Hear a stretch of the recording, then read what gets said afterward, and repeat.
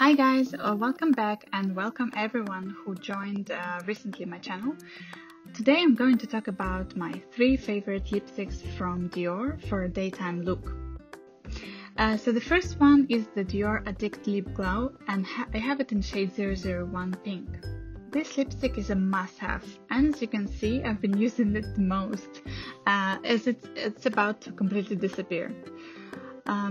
It doesn't just hydrate, but also most important reason why I love it so much is it doesn't have any extra color to it.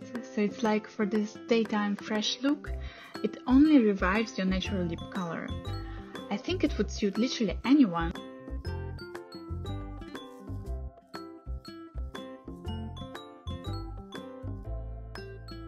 You could use this lipstick by itself, but also combine it with one of the products I will talk about later in this video. Next one up is Dior Addict Lip Stella Shine. This one enhances the lips in bright shades with sensational shine.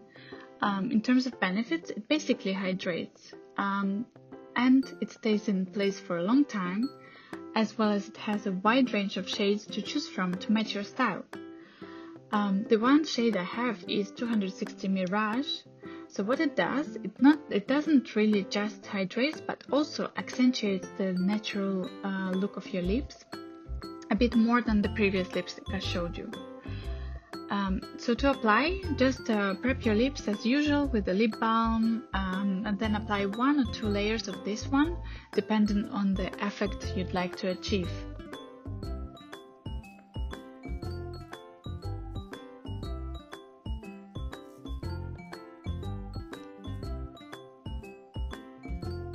The next one is Dior Addict Lip Maximizer. So this one is a bit tricky.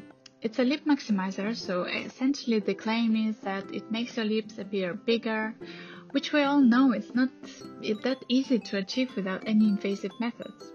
However, thanks to the hyaluronic acid, which is basically part of the formula, it works to hydrate the lips, but also adds this visually plumped lip effect. It comes in a few different shades. The one I have is, I think, the most natural one, 001 Pink.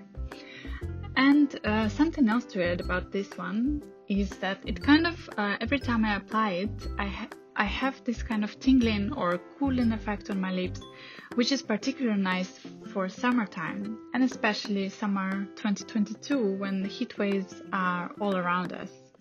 So definitely worth looking into.